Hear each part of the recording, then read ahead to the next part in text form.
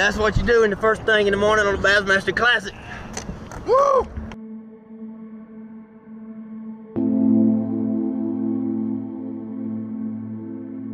I was in 11th place last year in the Bassmaster Classic. Going into the final day, I had no mathematical chance of winning, and I didn't really even have any inkling that I was going to win at all. And when I was running up the lake that morning, you know, the Lord actually spoke to my heart and told me, turn the boat around and go to this place. And I could see, you know, the image in my mind, the picture in my mind of where I was supposed to be, and I was going to be catching fish. When I turned around and went there and obeyed and listened, you know, he blessed me and let it be the best day fishing I've ever had. And I caught, you know, 29 pounds and had the largest come from behind victory. And none of that was an accident. God planned that, you know, for a long time ago, that was going to happen that way, and it surprised us all.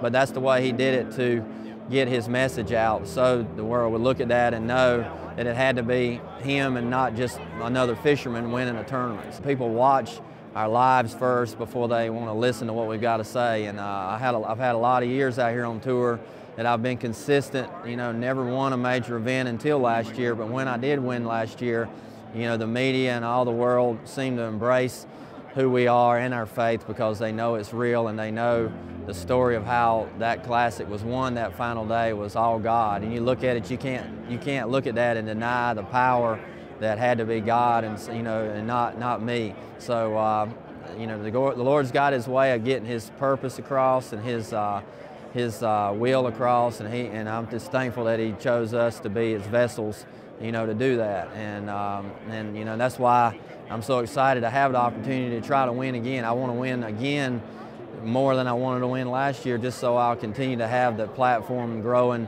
to be able to take that message out there more, and the message of, you know, letting people know about Jesus, you know, because that's what it's all about.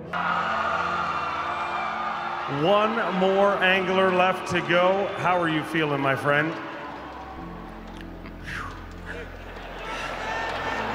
Words can't describe. That's all I can say. God is good.